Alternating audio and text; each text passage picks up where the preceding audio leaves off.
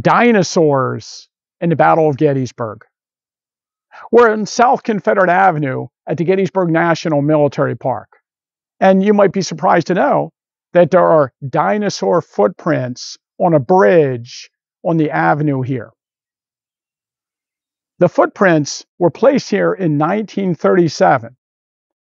What had happened is the War Department had placed a road through this area in 1895 along what we call South Confederate Avenue.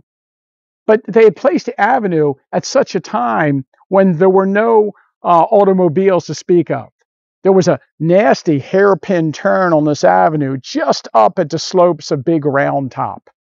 And by the 1930s, they realized that the avenue was not suitable for the modern automobiles that were traveling on it.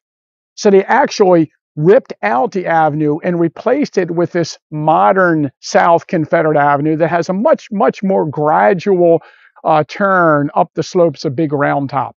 And while they were doing that, they decided to replace the original bridge at this site with a more modern bridge. They actually went to quarry stone for the bridge in York Springs at a place called Trossel's Quarry along Bermudian Creek. And in 1937, when they were quarrying from the bridge, they found some unusual markings in a rock. Altogether, they found something like 40 footprints from 3 different prehistoric animals. And 2 slabs on this bridge contain these footprints from Trossel's Quarry. Let's walk over here. Now, one thing we should state right away is that we do not know the animal specifically that is responsible for these footprints, but it is obviously from a 3-toed dinosaur. The stone is dated to have come from a deposit that's somewhere around 215 to 220 million years ago. This footprint, there's some debate about exactly what dinosaur it is from, but it's a small dinosaur.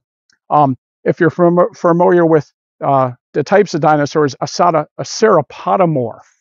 It's similar to a type of Plateosaurus that is much smaller than the one that you might see in your textbooks. But definitely, it left these footprints behind. We have an extraordinary example of these footprints that we're going to have on display in our new Adams County Historical Society Museum, which will be open early next year.